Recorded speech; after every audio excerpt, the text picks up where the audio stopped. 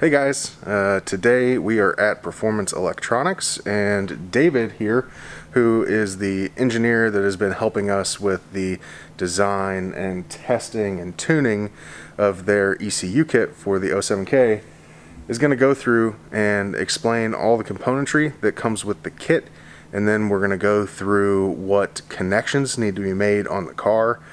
So basically this is going to be an instruction video for those of you guys that have ordered the kit. We should be able to give you all the information you need in this video to get everything installed and to get the car fired up for the first time. So it comes with the kit is the plug and play harness, the ECU itself. This is the cable that connects to the harness and then to the Ethernet port on a laptop. Comes with the wideband module, the wideband sensor with a stainless steel bung, and it comes with an intake air temp sensor. So the harness is constructed from all new TXL wire. All the connectors on here are OEM or direct OEM replacement connectors. There's no off-brand or Chinesium connectors in the harness. It's loomed in a Tech Flex, and then everything's heat shrunk on the end.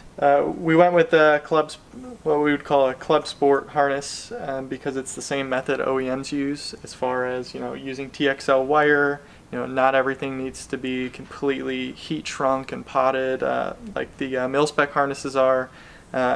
That's just to keep the cost down, and it works for hundreds of thousands of miles. In an OEM application, I'm sure if you install this, it's going to work for a very long time in your vehicle. So we're going to start on the ECU end, and the harness is kind of cut in the middle.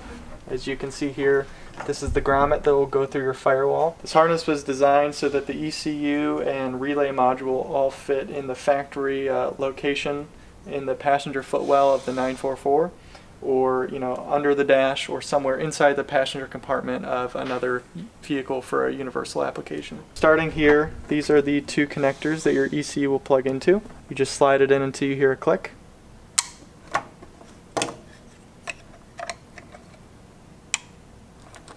This is the power distribution module. So if you squeeze these two tabs on the side and pull off, there are 3 relays and 3 fuses.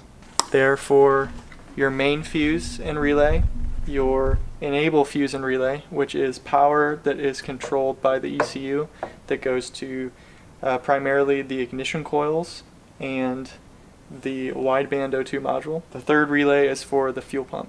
Here is some different componentry that is needed for the harness that we encased in potting. So you should never have to do anything with this connector. Just tie it off to the side, secure it down to your vehicle. The bottom of the power distribution module has 2 holes in it, so you can secure that to the vehicle. So the first connector coming off of the smaller ECU connector is the communications cable. So you're going to take the red cable, it's a Deutsch DTM, and you're just going to plug it into there.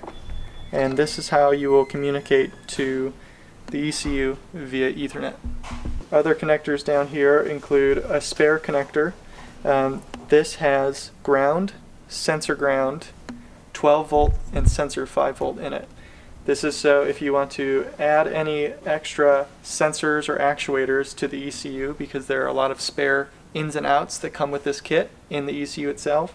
You'll have a place to get power, ground, and that kind of thing from the harness without having to cut into the harness. You would just simply remove this connector. Your kit should come with some pins that you can add into there, and the connector is already on the harness. You just pull out these red plugs. The 3-pin connector coming out near the ECU is for your wideband O2 module. Your module will come with the correct 3-pin DTM connector already installed, so all you'll have to do is plug in the DTM, and the sensor plugs into the sensor connector near the ECU. The small white connector is called the JST connector, and it is used for the CAN. So if you're running the PE dash, or if you're running another aftermarket dash or logger, and you want to send information via CAN from the ECU to something else, you're just going to simply plug this in, and the dash will have power, ground, and CAN So this is the main power wire. It has a 1/4-inch ring terminal on it, and it should go directly to the battery, or in the 944 application. It connects to a lug on the bottom of the factory fuse block, which is on the driver's side of the 944, and you can access it from the top or the bottom. It's easiest to just unbolt that fuse block, take the cover off, unbolt it, and then you can pick it up, and there's a lug down there that you can attach to for your 12-volt power. The final connector near the ECU is a 2-pin DTM connector that has TAC output from the ECU, which is just a pulsed output related to RPM. You can program that in the ECU to fit your dash, and also a vehicle speed sensor input. The factory 944 TAC connection is in the passenger footwell. So moving to the engine side of the harness, the first connector you'll see, we're just going to work left to right in the harness, is the electronic boost control solenoid. One of these pins connects to the ECU, pulse width modulated output for boost control, and the other one is 12 volts. You can connect this directly to your Mac 3 or 4-port solenoid. So this is the main ground. This needs to go to a solid ground source on the engine away from heat. This is the O2 sensor connector. It's just an extension through the firewall so that it's easier for the end user to install the wideband O2. So all you'll do is you'll plug the sensor into this connector and install that in your exhaust. This is the fuel pressure sensor connector. You can buy a fuel pressure sensor and plug it directly into this kit. This goes as an analog input into the ECU. What that allows you to do is log your fuel pressure rather than just looking at a gauge to find maybe if your car is starving fuel in a high-speed corner. You may not catch that on a gauge, but you'll be able to look at your data and make sure that your fuel pressure is consistent. You can also set up alarms and other protection strategies either in the ECU or in an aftermarket dash that you may be using, and transmitting this data via CAN to that dash or data logger. Next we have the engine coolant temp sensor. The label on this is ECT. This goes to the factory 07K coolant temp sensor. This goes to the rear coolant flange on the back of the engine. Next we have our 5 ignition coil connectors. They're labeled IGN 1, 2, 3, 4, and 5. 1 being farthest from the timing cover on the 07K. It is suggested that you add a heat shield to protect these wires if you have a turbo application and these wires are near your manifold. So moving down the harness, we get to the only thing in this harness that just has wires coming out of it. It's flying lead for fuel pump. This is a 14 gauge wire that can go to the fuel pump, which is a solder pin on the 944 chassis harness connector, or just to a fuel pump for a universal application. The pink wire is switched power, so if you give this wire 12 volts from an ignition switch in your vehicle, this is what actually turns the main relay on to the ECU and to provide power to the rest of the harness. For the 944, we'll install the solder pins before we ship them out. Next we have a branch that goes to the injectors. This will go on top of your intake manifold and includes the VVT solenoid, injectors 5 through 1, 1 being at furthest away from your timing chain cover, and your cam angle sensor, labeled cam in the harness. The other branch goes under the intake manifold and includes your oil pressure sensor, which, like the fuel pressure sensor, is a 0 to 5 volt input to the ECU, which you can use for logging and protection strategies.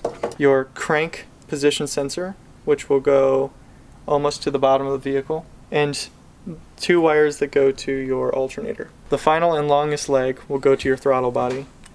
This includes the throttle body connector, labeled TB, your intake air temp sensor, which has the standard GM connector on it and plugs directly into the intake air temp sensor that's installed or included in the kit. The final connector is the map sensor connector, which goes directly to the map sensor also included in your kit. There'll be 2 different map sensors, one for naturally aspirated and one for a forced induction application. To tie in your main 12 volt, you're going to unscrew these 2 knobs and pull up your power distribution module, and under there you will install the main power. Before you unscrew these two terminals and start moving around your fuse box, make sure the main battery is unhooked. So your main ground from the ECU is connected here on the 944 to the head, but on your application it can be elsewhere. The smaller gauge wire in your harness will go to pin 3 in the 944. For the NA application, set your base fuel pressure with the car not running to 75 psi if you're using the stock 07K injectors. If you're a boosted application, please contact Boost Brothers Garage or PE with your injector information, and we will make the correct adjustments to your tune file. We'll be making a series of follow-up videos explaining how to use the software, how to hook up your laptop to the car, and make some tuning changes depending on modifications that you've done to the engine.